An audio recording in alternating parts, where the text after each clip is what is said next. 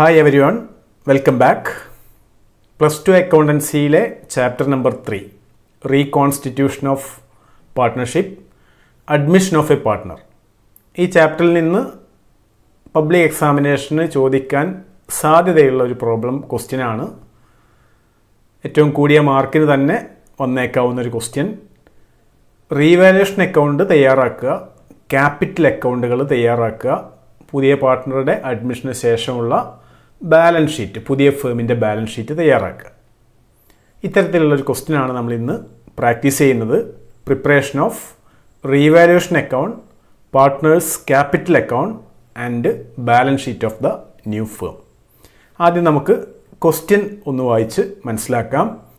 Given below is the balance sheet of A and B as on March 31st, 2017. എയും ബിയും partner ആയിട്ടുള്ള ഒരു partnership ഫേമിൻ്റെ March 31, 2017 balance ഷീറ്റാണ് ഇവിടെ തന്നിട്ടുള്ളത്. A and B share profits in the ratio of 2:1. എയും ബിയും profit share ചെയ്യുന്ന ratio 2:1 ആണ്. ബാലൻസ് ഷീറ്റിൽ സാധാരണ പോലെ അസറ്റ്സ് ഉണ്ട്, cash in hand, cash at bank, sundry debtors, stock, plant and machinery, building. Liabilities ആയിട്ട് ബിൽസ് പേയബിൾ ഉണ്ട്, സൺട്രി ക്രെഡിറ്റേഴ്സ്, ഒരു ഔട്ട്സ്റ്റാൻഡിങ് എക്സ്പെൻസ് ഉണ്ട്. അതുപോലെ എയുടെയും ബിയുടെയും ക്യാപിറ്റൽ ബാലൻസും തന്നിട്ടുണ്ട്. ബാലൻസ് ഷീറ്റിൻ്റെ total 4 lakh. March 31, 2017 C is admitted as A partner on the date of the balance sheet on the following terms. മൂന്നാമതൊരു പാർട്ട്ണറെ ഈ സ്ഥാപനത്തിലേക്ക് അഡ്മിറ്റ് ചെയ്തു. എന്തൊക്കെയാണ് അഡ്മിഷനുമായി ബന്ധപ്പെട്ട terms and conditions? C will bring in ₹1 lakh as his capital and ₹60,000 as his share of goodwill for 1/4 share in profits. Incoming partner അഥവാ C ₹1,00,000 capital കൊണ്ടുവരും, ₹60,000 അയാളുടെ share of goodwill ആയിട്ടും കൊണ്ടുവരും. ദെൻ റീവാലുവേഷൻസ്. ഒരു പുതിയ പാർട്ട്ണർ വരുമ്പോൾ എല്ലാ അസറ്റും ലാബിലിറ്റിയും റീവാല്യൂ ചെയ്യണമെന്ന് നമ്മൾ മനസ്സിലാക്കിയിട്ടുണ്ട്. ഇവിടെ റീവാലുവേഷൻസ് എന്തൊക്കെയാണ് നോക്കുക. Plant is to be appreciated to ₹1,20,000 and the value of buildings is to be appreciated by 10%. പ്ലാന്റിൻ്റെ വാല്യൂ 1,20,000 ആയിട്ട് കൂടിയിട്ടുണ്ട്. പ്ലാന്റിന് ഇവിടെ പ്ലാന്റ് ആൻഡ് മെഷീനറി 1 lakh ആണ്. ആ 1 lakh 1,20,000 ആണ് റീവാലുവേഷനിൽ കിട്ടിയ വാല്യൂ, അഥവാ ₹20,000 ഇൻക്രീസ് ആണ്. പ്ലാന്റിൻ്റെ വാല്യൂ ₹20,000 കൂടിയിട്ടുണ്ട്. ബിൽഡിങ്ങിന് 10% ഇൻക്രീസ് ആണ്. Buildings is to B appreciated by 10% എന്ന് പറയുമ്പോൾ ബിൽഡിങ്ങിൻ്റെ വാല്യൂ 10% കൂടി, അഥവാ 1,50,000 10% എന്ന് പറയുമ്പോൾ ₹15,000 ഇൻക്രീസ് ഉണ്ടായിട്ടുണ്ട്. Then stock is found over valued by ₹4,000. Stock is found over valued. Stock is found over valued എന്ന് പറഞ്ഞാൽ സ്റ്റോക്കിൻ്റെ വാല്യൂ ഇപ്പോൾ ബാലൻസ് ഷീറ്റിലുള്ളത് ₹40,000 ഈ ബാലൻസ് ഷീറ്റിലുള്ള ₹40,000 ഓവർ വാല്യൂഡ് ആണ് എന്ന് കണ്ടെത്തി റീവാലുവേഷൻ നടത്തിയപ്പോൾ. അഥവാ ഈ ₹40,000 ₹4,000 കൂടുതലായിട്ടാണ് എഴുതിയിട്ടുള്ളത്. ഈ കൂടുതലായി എഴുതിയ ₹4,000 മൈനസ് ചെയ്യണം, അഥവാ ഡിക്രീസ് ഇൻ വാല്യൂ ഓഫ് സ്റ്റോക്കാണ്. സ്റ്റോക്കിൻ്റെ value കുറയാണ്. Then A provision for doubtful debts is to be created at 5% of debtors. ഒരു പ്രൊവിഷൻ ക്രിയേറ്റ് ചെയ്യണം. സൺട്രി ഡെപ്റ്റേഴ്സ് 60,000 ഉണ്ട്, 60,000ൻ്റെ 5%. Provision for doubtful debts create ചെയ്യണം, അഥവാ സൺട്രി ഡെപ്റ്റേഴ്സിൻ്റെ വാല്യൂ കുറയുന്നതിന് തുല്യമാണ്, decrease in value of asset ആണ്. Then creditors where unrecorded to the extent of ₹1,000. അവിടെ sundry creditors 58,000 ഉണ്ട്, അതിൽ ₹1,000 നമ്മൾ രേഖപ്പെടുത്താത്ത ക്രെഡിറ്റേഴ്സ് ഉണ്ട്, അഥവാ increase in value of creditors ആണ്. Prepare revaluation account, partners capital account and balance sheet of the new firm. പുതിയ സ്ഥാപനത്തിൻ്റെ ബാലൻസ് ഷീറ്റ് തയ്യാറാക്കണം, പുതിയ സ്ഥാപനത്തിലെ പാർട്ട്നേഴ്സിൻ്റെ ക്യാപിറ്റൽ അക്കൗണ്ട് തയ്യാറാക്കണം, പുതിയ പാർട്ട്ണർ വരുന്നതുമായി ബന്ധപ്പെട്ട റീവാലുവേഷൻ അക്കൗണ്ടും തയ്യാറാക്കണം. നമ്മൾ ആദ്യം റീവാലുവേഷൻ അക്കൗണ്ട് തയ്യാറാക്കുകയാണ്. റീവാലുവേഷൻ അക്കൗണ്ട് തയ്യാറാക്കാൻ വേണ്ടി നമ്മുടെ ഗിവൺ ബാലൻസ് ഷീറ്റും അതുപോലെ അതുമായി ബന്ധപ്പെട്ട ബാക്കി കാര്യങ്ങളും ഇവിടെ ഡിസ്പ്ലേ ചെയ്തിട്ടുണ്ട്. റീവാലുവേഷൻ അക്കൗണ്ടിൻ്റെ format, particulars, amount, particulars, amounts, ഇതൊക്കെ നമുക്ക് അറിയാവുന്ന കാര്യങ്ങളാണ്. നമ്മൾ റീവാലുവേഷൻ അക്കൗണ്ടിൽ എന്തൊക്കെയാണ് ചെയ്യേണ്ടത്? റീവാലുവേഷൻ അക്കൗണ്ടിൽ ചെയ്യുന്നത് എല്ലാ അസറ്റിനെയും ലാബിലിറ്റിയെയും റീവാല്യൂ ചെയ്യുന്ന ആ പ്രോസസ്സാണ്. അതിനുവേണ്ടി നമ്മൾ ചെയ്യേണ്ടത് നമുക്കറിയാം, നമ്മൾ നേരത്തെ മനസ്സിലാക്കിയിട്ടുണ്ട്. എല്ലാ increase in value of asset, അസറ്റിൻ്റെ value increase credit ചെയ്യും, ലാബിലിറ്റീൻ്റെ വാല്യൂ കുറഞ്ഞിട്ടുണ്ടെങ്കിൽ ക്രെഡിറ്റ് ചെയ്യും, അൺറെക്കോർഡഡ് അസറ്റ് ഉണ്ടെങ്കിൽ ക്രെഡിറ്റ് ചെയ്യും. അതുപോലെ decrease in value of അസറ്റിൻ്റെ value കുറവ് വന്നിട്ടുണ്ടെങ്കിൽ റീവാലുവേഷൻ അക്കൗണ്ട് ഡെബിറ്റ് ചെയ്യും. Increase in value of liability ഉണ്ടെങ്കിൽ റീവാലുവേഷൻ അക്കൗണ്ട് ഡെബിറ്റ് ചെയ്യും. അൺറെക്കോർഡഡ് ലാബിലിറ്റി ഉണ്ടെങ്കിലും റീവാലുവേഷൻ അക്കൗണ്ട് ഡെബിറ്റ് ചെയ്യും. സോ നമുക്ക് ഈ ക്വസ്റ്റ്യനിൽ ആദ്യം ഇവിടെ റീവാലുവേഷൻ അക്കൗണ്ടിൻ്റെ ക്രെഡിറ്റ് അഥവാ increase in value of asset, decrease in value of liability, unrecorded asset, സ്ഥാപനത്തിന് ഗുണകരമായിട്ടുള്ള ഐറ്റംസ് ആണ് റീവാലുവേഷൻ അക്കൗണ്ട് ക്രെഡിറ്റ് ചെയ്യുന്നത്. അതെല്ലാം ആദ്യം ചെയ്യാം. Plant is to B appreciated to 1,20,000. നേരത്തെ പറഞ്ഞു പ്ലാന്റിൻ്റെ വാല്യൂ 1,00,000 ആയിരുന്നു, അത് 1,20,000 ആയിട്ട് കൂടി എന്ന് പറഞ്ഞാൽ 20,000 രൂപ ഇൻക്രീസ് ആണ്. ഇപ്പോൾ ജേണൽ എൻട്രി നമുക്കറിയാം plant and machinery account അപ്റ്റർ to revaluation അഥവാ റീവാലുവേഷൻ അക്കൗണ്ടിൽ ബൈ പ്ലാന്റ് ആൻഡ് മെഷീനറി എഴുതുന്ന വാല്യൂ 20,000 ആണ്, 20,000 രൂപയാണ് കൂടിയത്. ദെൻ ബിൽഡിങ്ങിൻ്റെ വാല്യൂ അപ്രീസിയേറ്റ് ചെയ്തു 10%. ബിൽഡിങ്ങിൻ്റെ നിലവിലുള്ള ബാലൻസ് ഷീറ്റ് വാല്യൂ 1,50,000 ആണ്. ആ 1,50,000 10% എന്ന് പറയുമ്പോൾ 15,000 രൂപ. Then stock is found over valued by ₹4,000. Stock over valued ആണ്, 40,000 രൂപ, 4,000 രൂപ കൂടുതലാണ് എഴുതിയുള്ളത്. നമുക്കത് കുറക്കണം. 4,000 രൂപ മൈനസ് എന്ന് പറയുമ്പോൾ സ്റ്റോക്ക് കുറയാണ്. ഒരു അസറ്റിൻ്റെ വാല്യൂ കുറയാന്ന് പറഞ്ഞാൽ റീവാലുവേഷൻ അക്കൗണ്ട് ഡെബിറ്റ് ആണ്. So stock ₹4,000. ജേണൽ എൻട്രി നമുക്കറിയാലോ revaluation account അപ്റ്റർ to stock account ₹4,000. Then provision create ചെയ്യണം. പ്രൊവിഷൻ റീവാലുവേഷൻ അക്കൗണ്ട് ഡെബിറ്റ് ആണ്. 5% പ്രൊവിഷൻ ക്രിയേറ്റ് ചെയ്യേണ്ടത്. ഡെപ്റ്റേഴ്സിൻ്റെ വാല്യൂ 60,000. 60,000 ഇൻറ്റു 5/100 ഈക്വൽ ടു 3,000 രൂപ. ദെൻ ഒരു ക്രെഡിറ്റർ നമുക്ക് എക്സ്ട്രാ റെക്കോർഡ് ചെയ്യാനുണ്ട്, അഥവാ അൺറെക്കോർഡഡ് ലാബിലിറ്റി ആണ്. അൺറെക്കോർഡഡ് ലാബിലിറ്റിയെ നമ്മൾ അക്കൗണ്ട് ചെയ്യുമ്പോൾ revaluation account up to creditors എന്നാണ് ജേണൽ എൻട്രി. എമൗണ്ട് 1,000 രൂപ. ഇപ്പോൾ നമ്മളിതിൽ റീവാലുവേഷൻ എൻട്രീസ് പൂർത്തിയാക്കി കഴിഞ്ഞാൽ ഈ അക്കൗണ്ടിനെ ബാലൻസ് ചെയ്യണം. ഇവിടെ ക്രെഡിറ്റ് സൈഡാണ് കൂടുതൽ, 35,000 രൂപയുണ്ട്.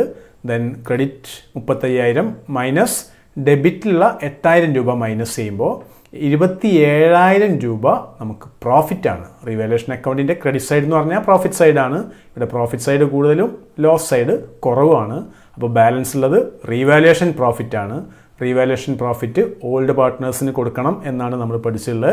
അതുകൊണ്ട് ഓൾഡ് പാർട്ട്നേഴ്സിൻ്റെ ക്യാപിറ്റൽ അക്കൗണ്ട് ക്രെഡിറ്റ് ചെയ്യണം. 27,000-ൻ്റെ 2/3 ഭാഗം നമുക്കറിയാം. ഓൾഡ് പ്രോഫിറ്റ് ഷെയറിംഗ് റേഷ്യോ 2:1 ആണ്. അപ്പോൾ 27,000 ഇൻറ്റു 2/3 എയുടെ ക്യാപിറ്റൽ അക്കൗണ്ടിലേക്കും 27,000 ഇൻറ്റു 1/3 ബിയുടെ ക്യാപിറ്റൽ അക്കൗണ്ടിലേക്കുമാണ് പോകുന്നത്. അപ്പോൾ revaluation profit transfer to old partners capital account. Journal entry revaluation account അപ്റ്റർ to S capital 18,000 to B's capital 9,000, total 27,000 രൂപ. ദെൻ നമ്മൾ തയ്യാറാക്കേണ്ടത് പാർട്ട്നേഴ്സിൻ്റെ ക്യാപിറ്റൽ അക്കൗണ്ടാണ്. നമുക്കതിന് വേണ്ടി പഴയ ബാലൻസ് ഷീറ്റും ക്യാപിറ്റൽ അക്കൗണ്ടിലേക്ക് ആവശ്യമായിട്ടുള്ള ഡീറ്റെയിൽസും ഇവിടെ ഉണ്ട്. ആദ്യം എഴുതേണ്ടത് നമുക്കറിയാം ഓപ്പണിംഗ് ബാലൻസ് ഓഫ് ക്യാപിറ്റലാണ്. എ 1,80,000. ബിയുടെ ക്യാപിറ്റൽ ബാലൻസ് ഓപ്പണിങ്ങിൽ 1,50,000.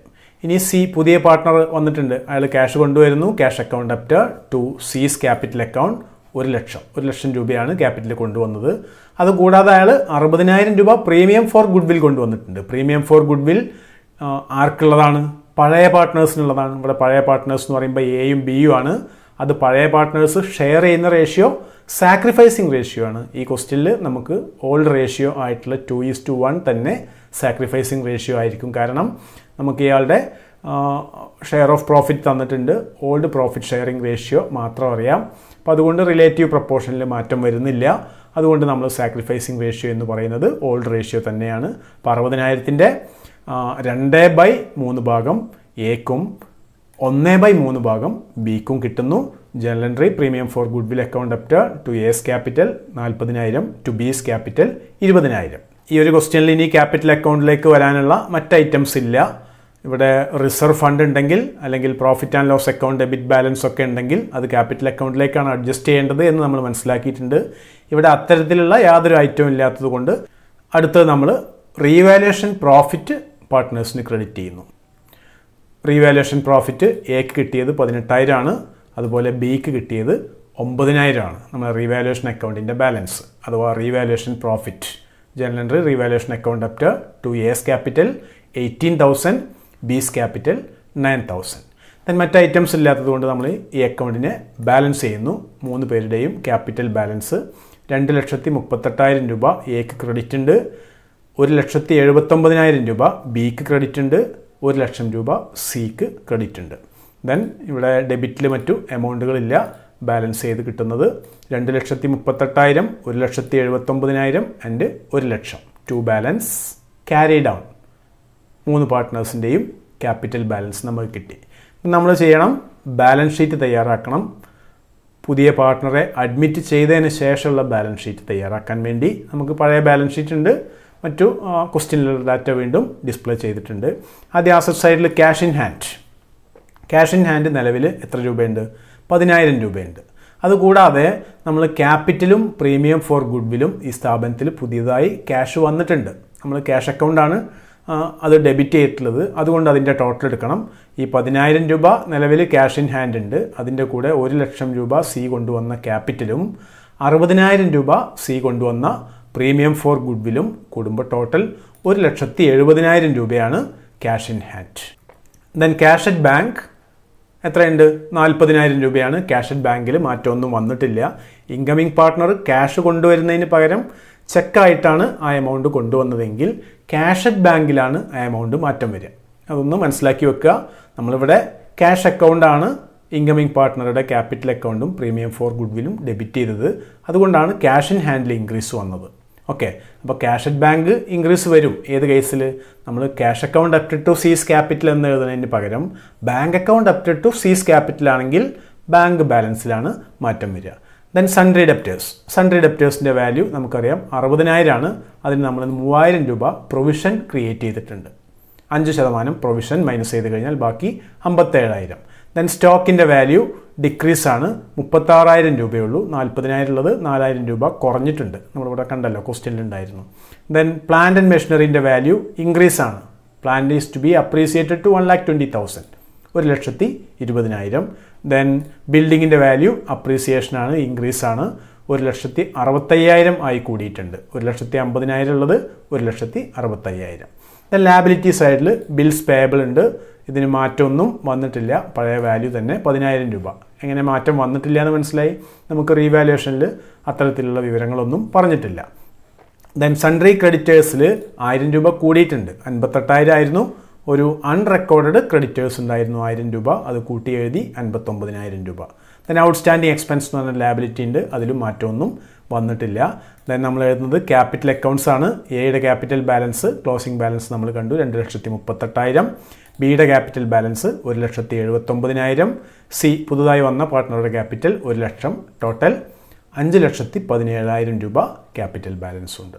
ഇപ്പോൾ ബാലൻസ് ഷീറ്റ് ചെയ്ത് കഴിഞ്ഞാൽ നമ്മൾ അസറ്റ് സൈഡും ലാബിലിറ്റി സൈഡും ടോട്ടൽ ചെയ്യും. ഇവിടെ അസറ്റ് സൈഡ് ടോട്ടൽ 5,88,000, ലാബിലിറ്റി സൈഡും ടോട്ടൽ 5,88,000.